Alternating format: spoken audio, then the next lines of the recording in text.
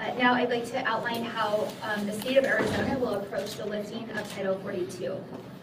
For the past 3 years, the federal government has used Title 42 as a temporary solution to a permanent problem. On May 11th, that will come to an end. As a result, Arizona communities will once again be responsible for managing the influx of migrants entering our southern border. Let me be clear. The state of Arizona stands ready to assist our border communities and NGOs in any way that we can. When I took office, I made it a priority to visit the border and meet with leaders on the ground in their communities. In the first 100 days, we visited both the Tucson and Yuma sectors, including a tour of the Mariposa Port of Entry with Secretary Mayorkas. During these trips, I heard directly from Border Patrol agents who struggle to keep staff. I heard from elected officials whose requests have gone unanswered, and I've heard from humanitarian leaders who are overworked and overwhelmed by the responsibility that's been put on their shoulders. Now, with Title 42 set to expire, I'm afraid these challenges will only get worse. And I'm afraid the federal government is unprepared to meet the demands of the expected influx. That's why today I'm announcing the state of Arizona's Title 42 preparedness approach. Our 5-point approach is based on what we heard directly from these communities and is focused on public safety and humanitarian support. Additionally, our approach will use the state tools we have at our disposal to help border communities. We'll use all the state tools we have. Let me be clear, I will not politicize the border. I will not prioritize headlines and political stunts. I will work tirelessly to keep Arizonans and migrants safe and ensure a humane and orderly process. Our approach is informed by months of meaningful collaboration, hearing from partners on the ground, and tailoring our actions to their needs. As we manage a fluid situation, our state will continue with that approach. Our first point is public safety.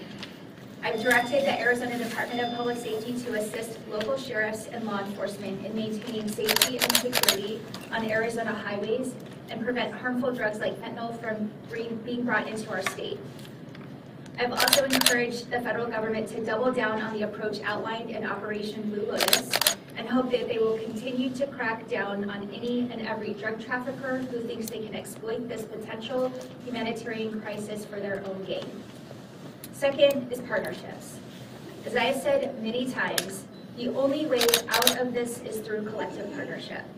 That's why my office has spent months developing and strengthening partnerships with NGOs, federal agencies, local governments, and tribal communities.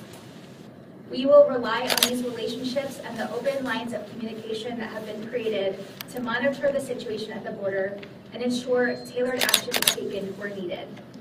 To best facilitate this communication, my team is standing up a joint information command where our partners can share updates, raise concerns, and coordinate responses. 3 is transportation. My administration will continue to assist with the transportation of migrants to their final destination. DEMA will assist, provide, and coordinate the best and safest mode of transportation for migrants. By doing this, we can mitigate the impact of the increased migration on our border communities. We will make sure the most cost-effective method of transportation is being used and that there is clear coordination between sponsors and NGOs. 4th is emergency shelter.